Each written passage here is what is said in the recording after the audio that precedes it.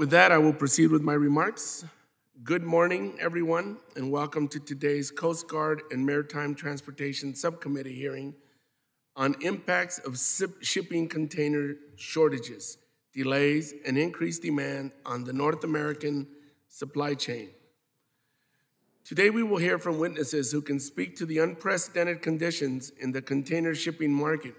That is an important issue and requires our attention not only to determine the root causes of the problem, but also to hear potential solutions to alleviate the strain on our supply chain and prevent future disruptions in the future.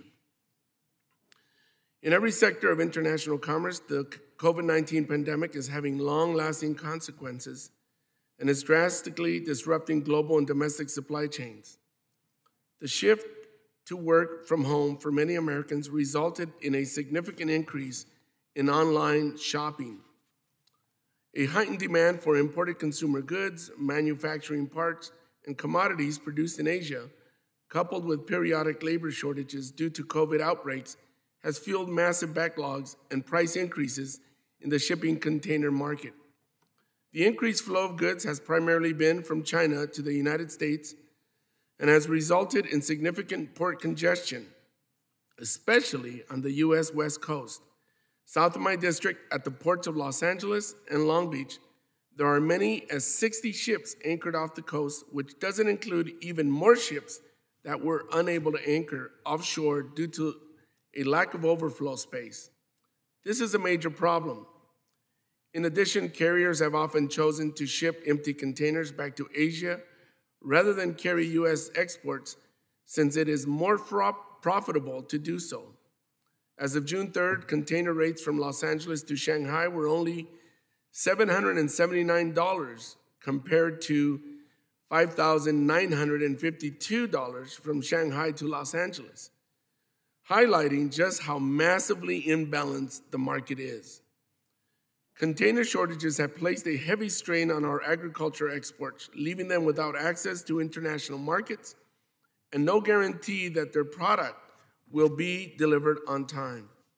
These shortages also cause backups in port terminals where containers are stacking higher than ever, making it more difficult for truckers to move containers across the country. Longshore workers are burning both ends of the candle, trying to keep pace with the deluge of imports. And all while American workers have been exposed to numerous COVID-19 outbreaks in ports, making their health and welfare all the more uncertain. Delays are also costly, not only in time lost, but also in the application of detention and demurrage fees for lengthy container storage times, both on ships and on docks. For example, container turnaround times have nearly doubled from 60 to 100 days. Add to that peak season surcharges, and it becomes very difficult for our exporters to compete in the global marketplace. On March 10th, I sent a bipartisan letter to the Federal Maritime Commission, along with Chairman DeFazio, Ranking Member Graves, and Ranking Member Gibbs, to ensure that ocean carriers are abiding by the Shipping Act of 1984 and not engaging in unjust and unreasonable shipping practices. I look forward to hearing from the FMC, who is currently conducting Fact-Finding 29, an investigation to identify operational solutions to cargo delivery system challenges related to COVID-19.